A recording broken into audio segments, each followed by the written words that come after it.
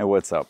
So today I'm going to do a small video showing you the solar charging capabilities of the EcoFlow River Mini Wireless connected to a 100 watt solar panel and a 20 watt solar panel, just so you can see maybe the difference of what you would want to take with you on the go.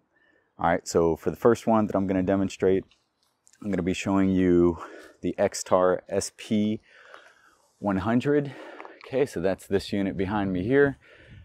This one's 100 watts. It's actually very good at the solar input. I'm going to go ahead and connect that up.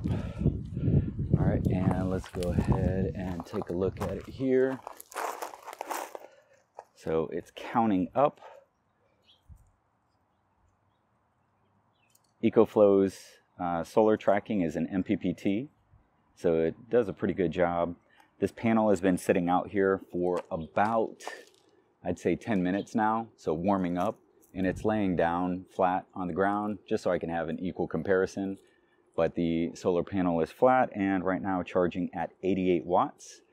Okay, and for the next one, let's see, I'm going to go ahead and do Goal Zero's Nomad 20.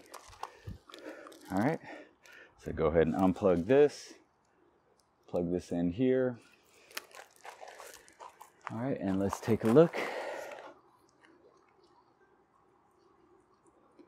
And there we go, 13 watts of solar charging capabilities from a 20 watt solar panel. So just wanted to show you the difference of a 100 watt panel compared to a 20 watt solar panel.